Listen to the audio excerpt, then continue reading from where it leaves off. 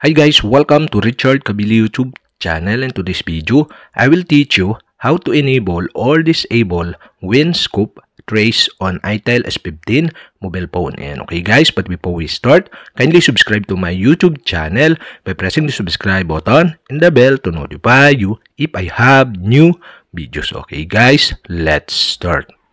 So okay guys, here in your itel S15 mobile phone, you'll have to do is go to settings.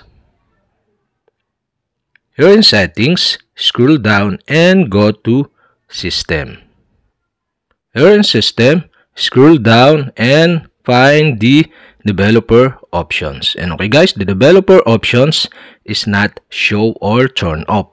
And to show or turn on the developer option, you'll have to do is go to about phone.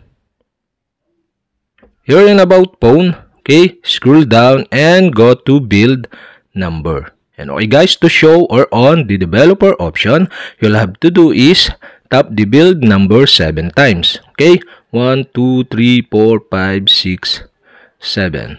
You are now a developer. And okay, so go back and you can see the developer options here in system settings. And okay guys, you'll have to do is go to developer options. Here in developer options, okay, scroll down and go to quick settings developer tiles. Okay, tap this. Here in quick settings developer tiles, okay, you can see the winscope trace. And on the right side of this, you can see the switch button. And okay guys, to enable the winscope trace, okay, you'll have to do is switch on the switch button on the right side of this winscope trace. And okay, so if this enable, you can show the shortcut by sliding from top to bottom. And here you can see the icon of winscope trace. So you can enable or turn on this by tap the icon. And that's it. Okay, we have successfully turned on the winscope trace or enable. And okay, to disable again or turn off, you'll have to do is tap again the winscope trace icon. And that's it. Okay, we have successfully enabled the winscope trace. And to disable again, you'll have to do is switch off the switch button on the right side.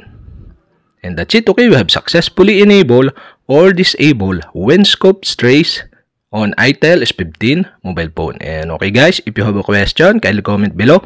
And don't forget to hit the subscribe button and the bell to notify you if I have new videos. Okay guys, thank you for watching.